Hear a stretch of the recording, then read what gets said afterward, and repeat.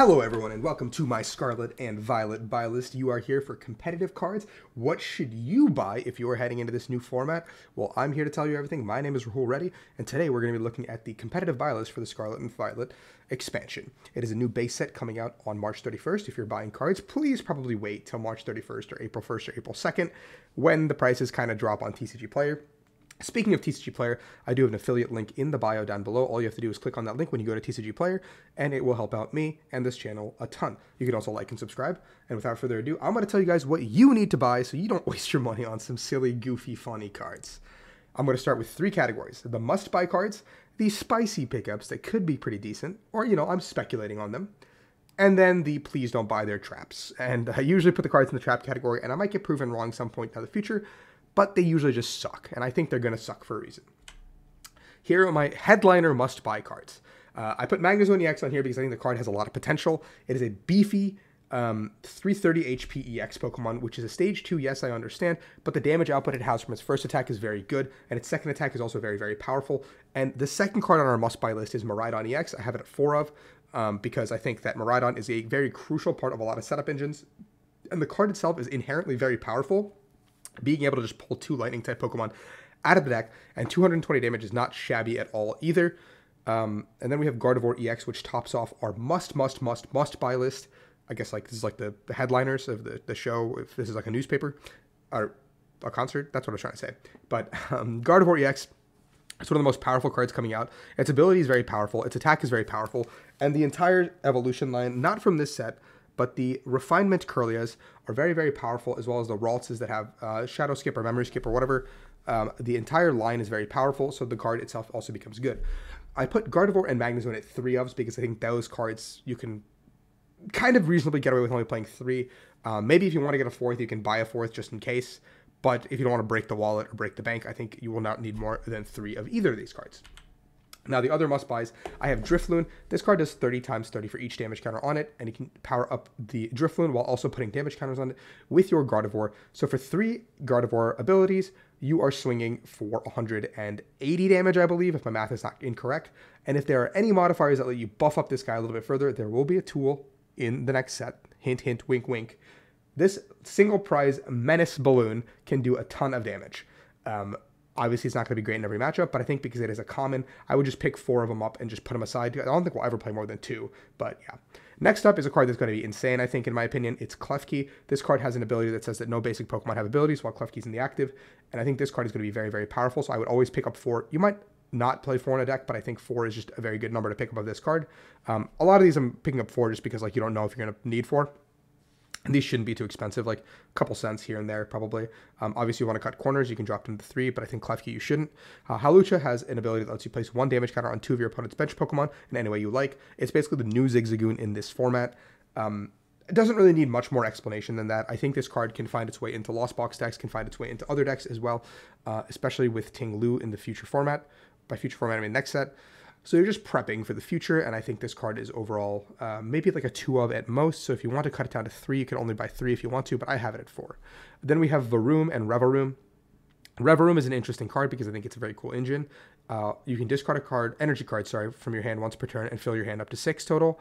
And I think it's a very cool engine for decks that want to rely on having energies in the discard, as well as just a way to just power up your board. Revaroom is obviously just not a great attacker, however, so that might be its one downside, but I think cards that have an engine supporting ability like this are usually very powerful when you're moving into the future. We have Squovet. I have 2 of this guy. I don't know if he's good, but I put him in the must-buy list because I think if he is, he's going to be insane. Where you put your whole hand at the bottom and draw 1 card. So it could work with combos that rely on cards being at the bottom of your deck or something of that nature, but Squovet, just a cute little bugger. Then we have Indeedee. Indeedee is a once per turn. For its attack, you can evolve one of your guys up. And so Indeedee could be very, very strong in decks like Gardevoir or other decks that need to evolve up. And you don't mind sacrificing that 1 extra turn. So on your turn 1, you can go ahead and get all your cards out with like Bridget or something. Not Bridget, sorry. With Gloria and Nest Balls and VIP passes and whatever. And then you go into the Indeedee and all of a sudden your like Ralts can become a Curlia or your Magnemite can become a Magneton, or like your Varoom becomes a Revaroom, and there's a threat to deal with on the board, and your Indeedee is basically like it's like not very difficult to pull off. We have 4 copies of Arvin, which lets you get an item and a tool. I think this support is going to be very good and niche in a lot of card decks now that tools are their own separate entity. Just worth it to pick up 4, even if like we're never playing more than 2. The Beach Court is pretty much an easy 4 of to pick up because Lost Box deck can play anywhere from 2 to 4, and Beach Court's just a very accessible stadium for a lot of decks. Defiant Band can make its way into decks as well. I'm just picking up 4 as well, same reasoning. 30 more damage if you are behind. Makes its way into Lost Box decks pretty easily, I think, if you really want that extra damage. Defiant Band is powerful, works in a lot of different scenarios, and I like it. I don't remember the name of this item card, I'm sorry, but Super Electric Gun or whatever it's called is really good. I don't think I need to explain that one too much. It's just good. Jacques is also very good. Jacques is just get an evolution, or 2 evolutions, put them in your hand. Just really good supporter card. I know the format is slow enough that we can play these cards, which is really nice. We don't have to just research and slam our hands away anymore. We're in a position where we can build our hands. The last 4 cards on our must buy list are Messagoza Stadium. This card can make its way into the new version of Lugia, Lost Box, whatever you need to play it in. Getting a basic Pokemon is just very important now that we don't have Quick Balls anymore. We only have Nest Balls and VIP passes, and I guess if you're playing Capturing Aroma, you can play that 50-50 to try to get what you need, but I think I would rather have a consistent stadium that lets me pull out a Pokemon from my deck, especially in situations where I need to attack right then and there.